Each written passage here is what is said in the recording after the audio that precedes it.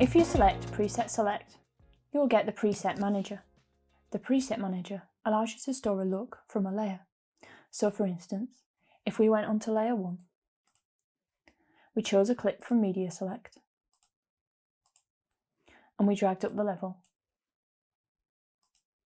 We then chose an effect, dragged up the level, and adjusted the parameters. We could even change the colour.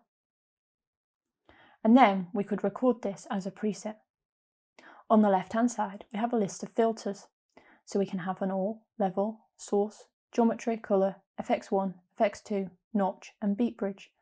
So we can choose what is in our preset.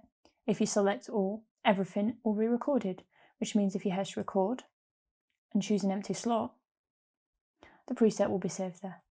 You can then right click and give it a name. So this one will be LED purple. However, if we just wanted to save the purple aspect of this preset, we could turn off all of the filters, select just the colour and hit record. Now you can see here that there is only one dot, which is the same colour as the colour, so we know which kind of preset it is that has been saved. So this one we can rename and just call it purple. Now, no matter which clip I have selected, it will always change to purple if I select that.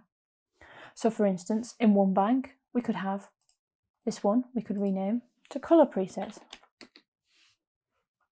This one we could use as effects presets. So you can have quick and easy access to all of your favourite colours, effects, or a whole look of a layer. It's also possible to fade between presets. You can use the recorded fade info, so if we set a crossfade up here and use recorded fade info, when we record the preset, it will use the fade info recorded in the preset. Alternatively, if you haven't recorded a fade mode or a fade time, you can do it here. So we can choose a fade mode, crossfade. Now, if I go from this one,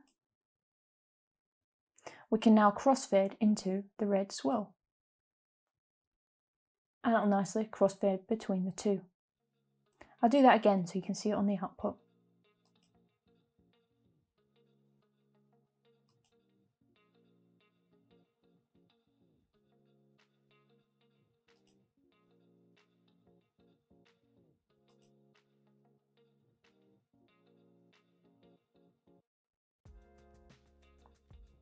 If you wish to change the fade time, you can do so here.